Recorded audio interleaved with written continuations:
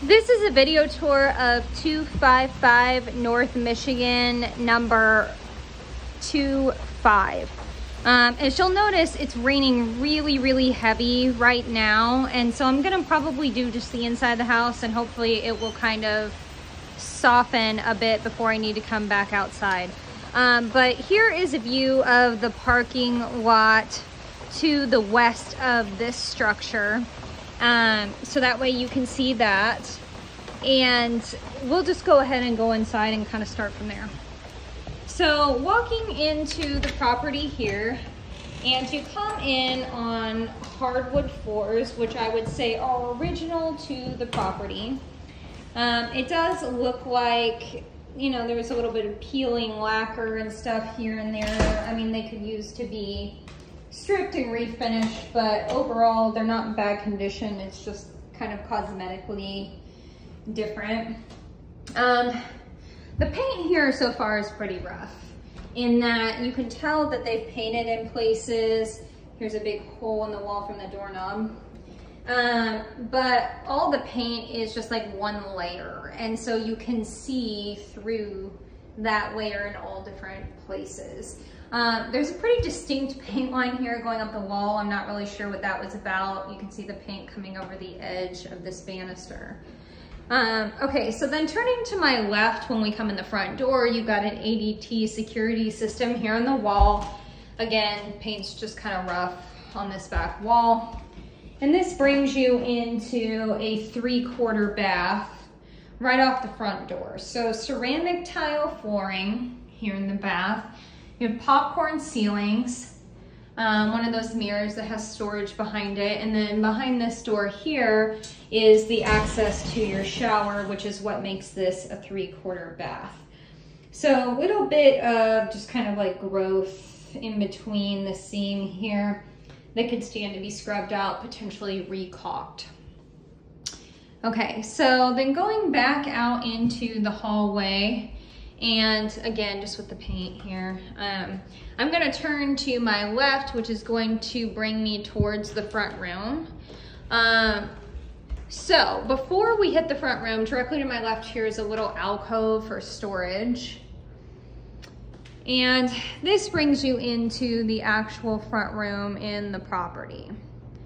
So again, I mean, it's all painted white, but the paint is super patchy. I mean, it all really needs to be painted over because it's just pretty sloppy looking, generally speaking.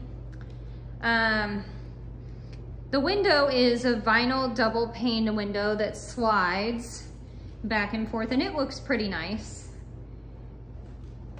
Turning here, so I'm in the corner of the living room, just kind of facing towards that hallway again. And I just want you to see, like, there's streaks on the wall up here. The paint's pretty rough on that wall.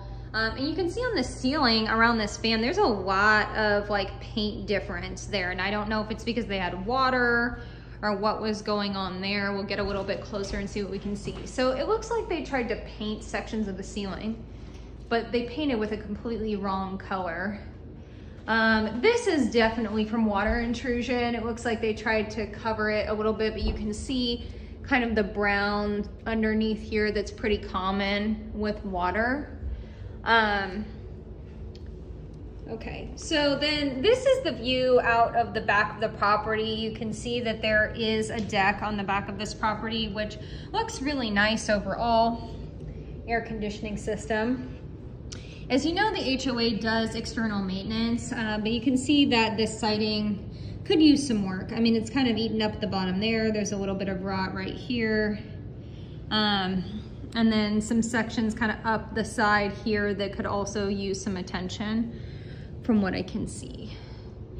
Okay, so then swinging back around towards the kitchen here. And the kitchen is sort of a galley style kitchen, a little bit wider than a galley style kitchen. You do have a Formica countertop. The edge is unfinished on either side here. Stainless steel oven and microwave and refrigerator here. They've painted over the cabinets. So these would have been the original cabinets, this dark brown, and they painted over them white. But what I would say is they didn't strip them before they painted them. And so the problem with that is that paint's gonna chip off and wear off pretty easily over time. As you can see where people have put their fingers, it's already kind of chipped off and weared off. So deeper sink here in the kitchen.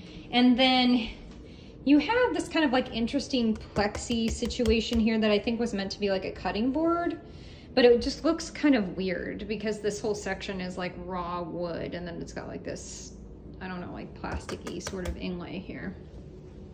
So window here in the kitchen is again vinyl and double pane.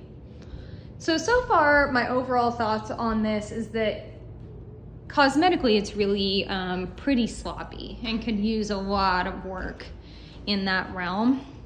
The smell in the property kind of smells like cologne. I think it smells nice actually.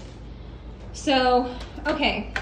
Headed down into the basement, looks like the light is not working super well, but I do want you to notice there's a big patch here in the wall headed down to the basement. There are several places where you can see that they've patched the wall too, which look like probably nail holes. Going down the stairs here, the rise and run on these are a little bit different, and you can see they've replaced this top stair at some point. So headed down into this basement space, the gap from these stairs to the lip of this ceiling is really low because I'm only 5'2", and I would still hit my head on this coming down if I didn't duck. Okay, so swinging around, we are now in the basement here, and I don't know how easy this is going to be to see just because that light bulb is not working. So